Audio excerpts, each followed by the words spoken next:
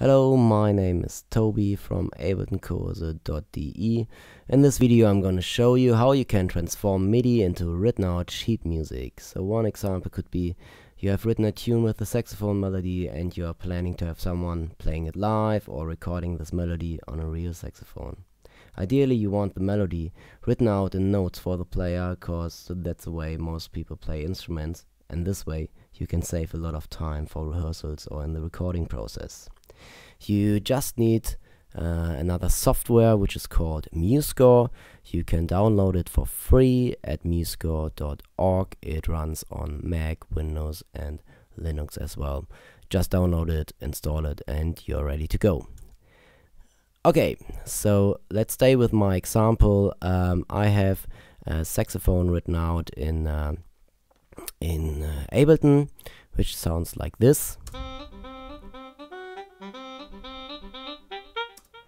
And I just quickly want to set this one into sheet music, because my sax player or the sax player of my band should play it straight away. Okay, so all I need to do is I need to have a look at the MIDI information, which I played on a keyboard or recorded on a MIDI keyboard into Ableton. So what is really important, you need to quantize all the MIDI information. So the beginning is really as accurate as it can goes, and it is important that the ending is as accurate as it can goes as well. So in the quantize section of Ableton, which you can open up by Command-Shift-U, you can set the beginning and the end to 16ths, for example.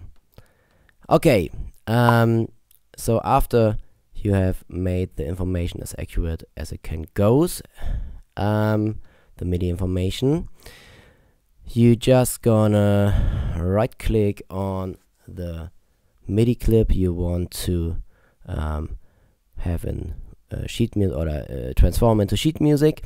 In German it's called MIDI clip exportieren, in English it's probably export MIDI clip.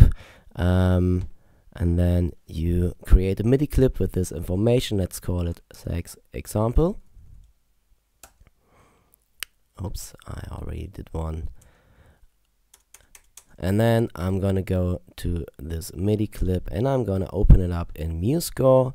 Let's choose 16th notes. And there it goes. So I have the information here, and as you can see, it's pretty alright. Here's one thing, two notes are playing at the same time.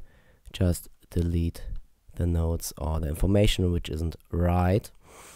And now as you play it, you can hear the melody is written, or the notes are right, but the sound is a piano. So a piano is tuned in C, and a saxophone, or the saxophone I'm going for, is tuned in B flat. So that means I need to put this information, or the notes information, into the right key. And there's a really easy way where you can't do much wrong. If you just choose the notes you want to transpose, copy them, Command-C on a Mac, and then you create a new score, sax example, and then you pick the instrument. On the left side you're gonna transpose the notes to tenor saxophone, finish, and now you just paste the information, the notes you copied from here, and now it's set into the right key for the saxophone. Yeah.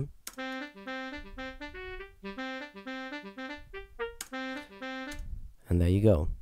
You just need to save or print or export as a PDF this score, and then you're ready to go. Give it to your player, and that should do the work. Okay, have fun.